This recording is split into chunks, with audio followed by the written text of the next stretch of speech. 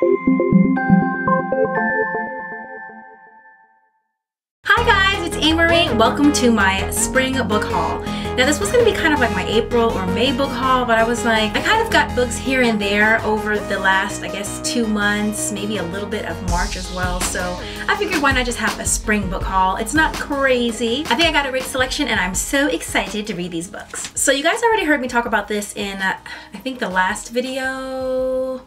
I think it was my wrap-up and my TBR, and I'm currently reading An Ember in the Ashes by Sabaa Tahir. I think I'm only on page 100 right now. You have 2 main characters, a male and a female, a boy and a girl. One is a scholar, which is the lowest rung in society, and then you have a boy who's in the military academy. The boy wants to essentially go AWOL, and the girl, whose brother was kidnapped by the rulers of this nation, was taken captive. So she wants to save him, but in order for her to save him, she has to go in the same place that the boy is trying to escape. So I guess you can kind of already see what's gonna happen there. This may or may not be a series. Most people think it's going to be a series though, so we'll see. The next 2 books were sent to me by my friend Christina at Christina Reads YA, and also The Lushables, which is her YouTube channel. The Cake House by Latifah Salom. Now this book sounded really fascinating to me. It's basically about a girl whose father kills himself after her mother leaves him. Then afterwards she goes to live with her mother and her wealthy, mysteriously wealthy stepfather in a pink house in the Hollywood Hills. Now when she's in this house, in the cake house, she starts to see the ghost of her father, and it's like he's telling her that whatever information was let out about his death, things didn't happen the way that people believe them to be. And again, it kind of circles back to her very mysterious stepfather. It's pretty short, not very long. Sometimes short stories though just have the most impact. Every Last Promise by Kristen Halbrook. This book is about a girl who goes to a party, sees something that makes her run away. She leaves town and has to decide whether or not she wants to tell everyone what she saw. The tagline is, "One boy is dead, one boy is injured. And it's all Kayla's fault." The Girl at Midnight by Melissa Gray. I also mentioned this in my last video, my April wrap-up and May TBR. It's essentially about a girl who discovers that she may have magical or supernatural heritage, and there's an entire world beneath New York City that no one knows about. One of the creatures, or one of the magical peoples, are humanoid, but they have feathers. It sounds really beautiful, and actually I read one excerpt on her website. It was one single page that she took a photo of, and the prose was so delicious I just knew I had to read this book, and the premise sounds really good too. This is a book that my mother bought for me when my parents were here. It's called Naral Wihan Wiro Hanmari, which translates to 101 Moments of Joy and Inspiration by Meredith Gaston. I actually didn't say her name. That wasn't when I read you the title. That was just the Korean title. Her name would be Meredith Gaston. Yeah, that would be her name. So this book has a lot of different sayings, and it actually was written in English first and translated to the Korean. And I really love it. You know, there's some great stuff in here. First of all, it's beautiful. It's gorgeous. Beautifully illustrated as well. This is pretty.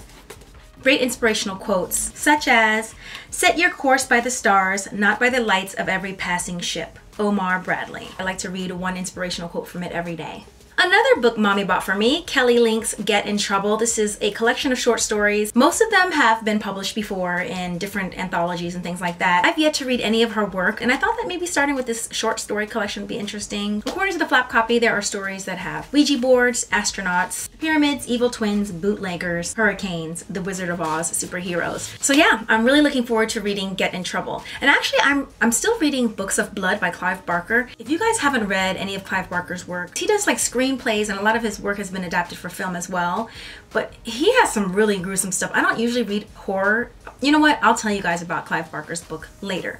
It's called Books of Blood. It's a short story collection. I usually only read one story like every, I don't know, I meant to do it like every day, read a different short story, and that turned into every week, and then it turned into just picking it up randomly. But it's so good. I don't mind taking my time. It's crazy. It's really gruesome. It's not like light horror. No, some of the stuff is disgusting. If you watched it, you'd be like traumatized like that. But his writing is exceptional. So even if you just want to read someone who has great prose, great storytelling, able to pack a lot of characterization, a lot of, oh, I just did the Obama.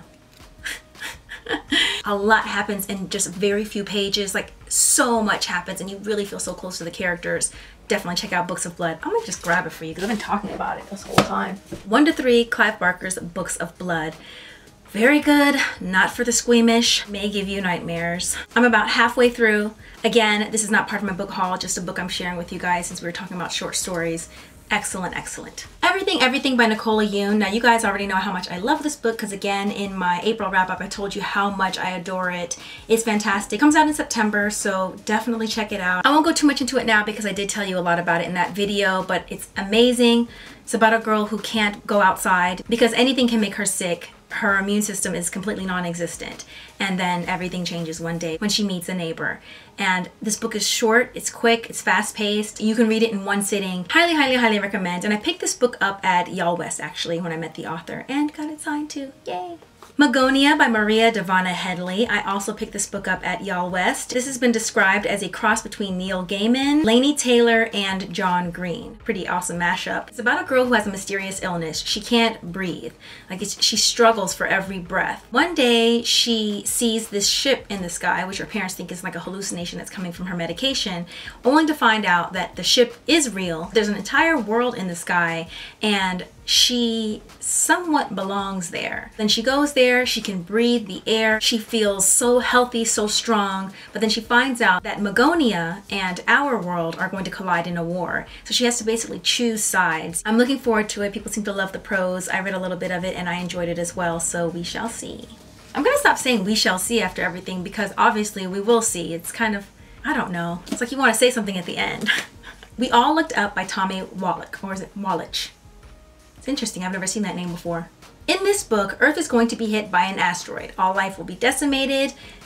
It's going to be the end, basically, in 2 months. The book is not about the asteroid hitting or what leads up to the asteroid hitting and then what happens after that fact. It's more of a contemporary with a speculative twist or with a speculative element. So the asteroid is on its way in 2 months and we need to find out how these teenagers change their perception about themselves, about life, about their friends and family, about who they really are and what's really important when the end is coming. So this is not an end of the world science fiction action adventure just so you can adjust your reader expectations. It is a contemporary with a speculative fiction twist, a sci-fi twist, but it's more about the people and what's going to happen when the thing happens.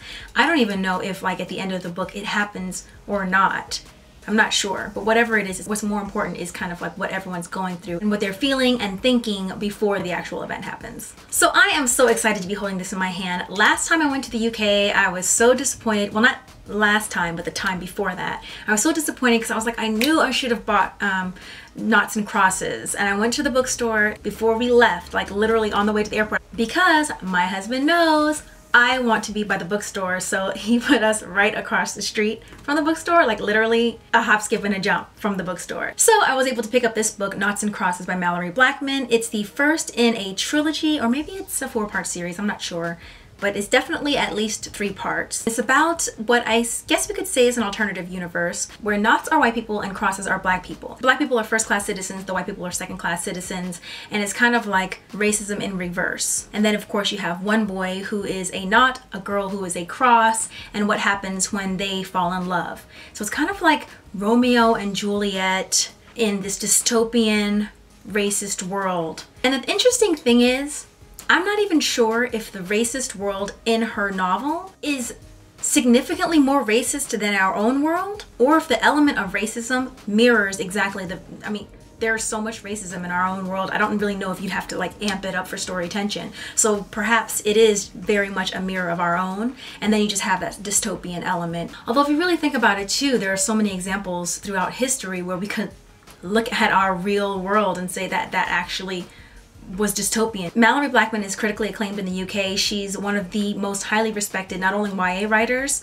but also just writers in general across the board. So I'm really excited to get to this. AMERICANAH by, I feel like I'm going to mess up her name tremendously, Chimamanda Ngozi Adichie. This book was named one of the 10 best books of the year by the New York Times Book Review, and it's probably shortlisted for quite a few awards. I can't even remember, but I was so intrigued when I heard what it was about. I actually took a little peek into it because when I was in the UK, one of my publicists was reading this book. He had it on his desk and I started reading it. I was just like, ooh, I'm really into it. I wanted to get a paperback. There's some books that you really want in a hardcover, but there's some books, there's something about paperbacks that are really cozy, I think. And because of what the book is about, I think that's what kind of made me feel like I would want this tactile experience. It's about two people who come from Nigeria. They leave Nigeria, a male and a female, and they go to America. One of them gets into the United States, the other is refused entry and has to go to London.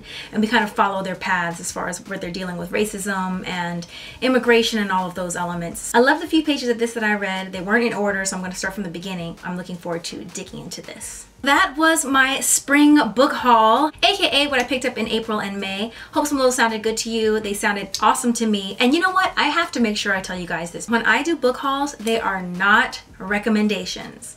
These are just books that I'm interested in reading that caught my eye, and I'm just letting you guys know that this is what I plan on reading in the future. Because I don't want you guys to be like, oh, I saw this in her book haul and it was absolutely terrible. Because I might be like, after I finish it, I might be like, oh my goodness, that was not hot. When I'm recommending something to you, you will definitely know it because I'll let you know that you should definitely read it. And also, it will be accompanied with a wrap-up or something like that, or I'll tell you, like, you should definitely read this. But these book hauls, they're just things that have piqued my interest, which, I mean, there is a sort of a filter system in there because I don't just randomly pick up books and just buy everything. I find out how friends are feeling about it, people that I trust. I look at different reviews. I don't read them all because I don't like to know too much, but I try to get a good gauge on if I think that this book is going to be something that I love. I like to have books that I really want to read, that I feel or suspect that I may want to keep and reread at a later time, but I want that as part of my collection in my library. 50% of the books that I read actually are from the library, and that's another post because I gotta definitely tell you guys to utilize your library's ebook collection. So yeah, I had to put a little asterisk there on that. So I hope you guys enjoyed the video, and definitely leave in comments any of your thoughts about these books. If you read any of the books, no spoilers please, no spoilers, and how you felt about them or any that you're planning on reading in the near future. Like the video if you liked it, and don't forget to subscribe if you haven't already subscribed. And I'll see you guys later. Bye!